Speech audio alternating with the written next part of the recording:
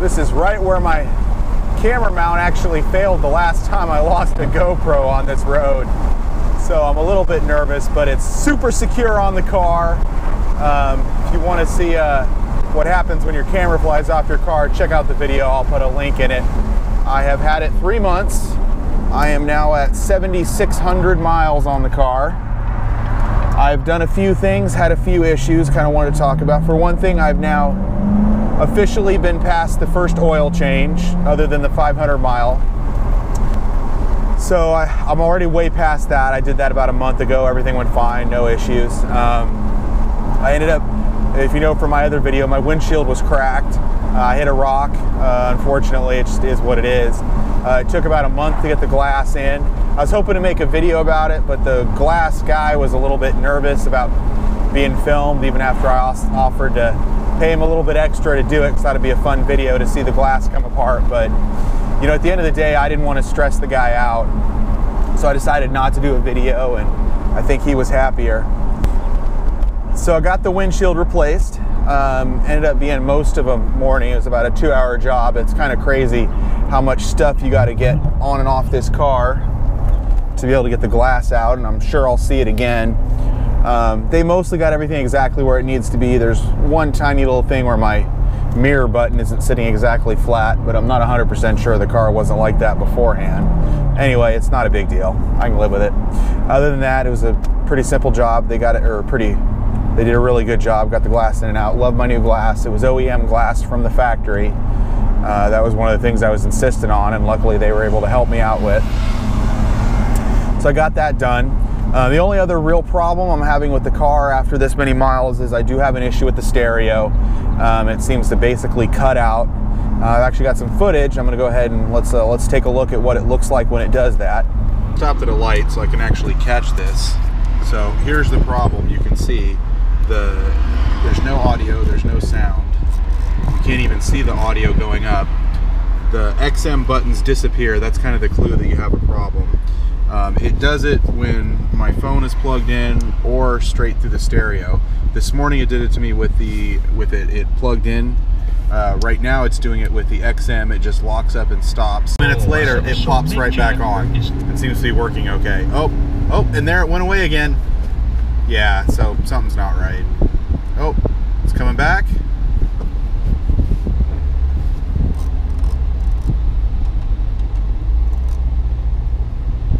We do this every weekday, 4 p.m.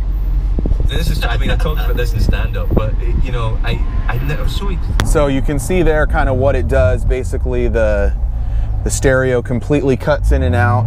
You can't hear or see anything. It's super frustrating. Restarting the car doesn't fix it. Maybe pulling the battery does. I don't know. I haven't done that yet. The real issue is it seems to come and go. It did it to me about a month ago for a couple of days, and then it stopped, and I kind of forgot about it. And then there was a couple software updates to my phone, and I thought it might have been phone related, but it did it again. And actually, it's done it when I've only been listening to Sirius, haven't even had the phone connected to the car through CarPlay, and it's doing it. So unfortunately, I think it's kind of something to do with the car itself. So luckily I got it on film, as you saw, so I need to call the dealer and talk to them and see if it's something, maybe I need a new head unit, or maybe there's something they can flash on the car. I've been checking the bulletins to see if there's something that comes up, but unfortunately I can't find anything. So that's something that I need to get addressed. Other than the windshield and this one little issue with the sound, that's about the only issue I've had. The car has some creaks to it, which I'm not really surprised, more than I'd like, but it's a Corvette, it's not a Porsche, so the build quality is not as nice as you feel like it should be on a $60,000 car, but at the end of the day, it's not why I bought the car. I can live with it. Plus, to be fair, I do have a Z51 suspension. I don't have the mag ride, so it's a pretty stiff ride, and as you can see on these roads I'm driving on, I live in a kind of a more rural area. The roads can be kind of rough. Did scare the hell out of myself one day. I accidentally turned the brightness, I don't know how I did this, all the way down on the car, and when you do that, it actually it looks like the dash is dead. So it was because when you're out in bright sun, so I thought my dash was dead. I was like, oh my God, I was panicking, but I could barely see it, and luckily my brain figured it out after a couple of minutes. After 3 months, I still do not regret doing it as a daily driver. I'm still okay with how I got rid of the Mustang, how I'm putting the miles on the car. You know, I've seen a couple of rock chips. I've got a few in my, you know, on the front kind of splitter section. I've actually got a very tiny one on my spoiler. You know, I mean, it's the price of driving the thing every day. But to me, the juice is worth the squeeze. You know, I get some damage on the car just from it being used, but the fact is I get to drive it every day. When I get off work, I get to pop the top off and drive this thing home. So to me, it's totally worth it. You know, and I get that most vet drivers, it's not like that. You know, especially if it's one of those things you've been saving for forever and you just buy it as a retirement thing and you want to baby it, I get it. But to me, the joy of this kind of vehicle is actually driving it. I've taken the car on a few little day trips, which has been fun. Yeah, this road's like way worse.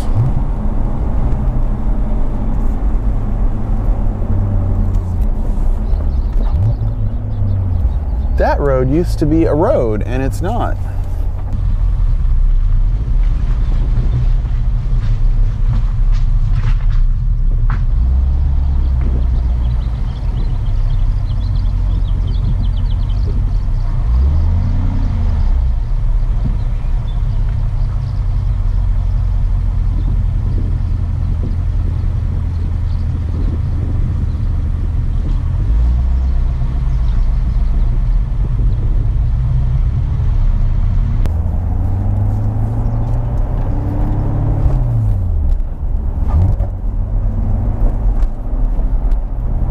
This car is a fantastic grand touring car.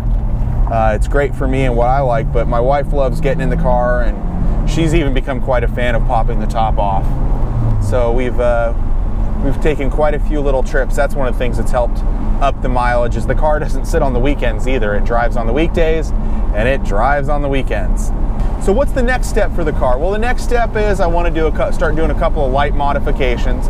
It's a daily driver, so I don't want to get too crazy. I have a neighbor who has a completely built Stingray. He's got a 14 where he did a full-on top-end build. It's absolutely insane. It's got 25 grand in modifications, but it's just a beast. But I want to do a couple of light things to the car. I'd like to get the Z06 front grille. It just looks cool, frankly. Just a little more aggressive. And I'd also like to do an exhaust. I'm still not 100% decided on which one I want to do. I'd like to start hearing some of it in person. I'm kind of stuck between the Borla and the Corsa. I know I want to do a black exhaust. Third option, because primarily I really want to black out the exhaust, but I may end up just getting my exhaust powder coated or buying another pair of stock Z51 mufflers and tips, getting them powder coated, swapping them out, and then just selling what's on the car. But I don't think I'm going to do that. To me, it sounds, if you're going to go through the effort of doing it, you might as well do it right, so to speak. But I am pretty happy with the sound. I just like it a little more aggressive. So I'm thinking, you know, one of the level 2s, whatever they call them, for either Borla or Corsa. I'm leaning towards Corsa because I really like the polygon style that they have. I think it actually fits the design of the car better because it's angular instead of, they're kind of, I don't know how to describe them. They're polygon shaped. They're not square. They're kind of trapezoidal. But it's better than I think the circular tips for this car.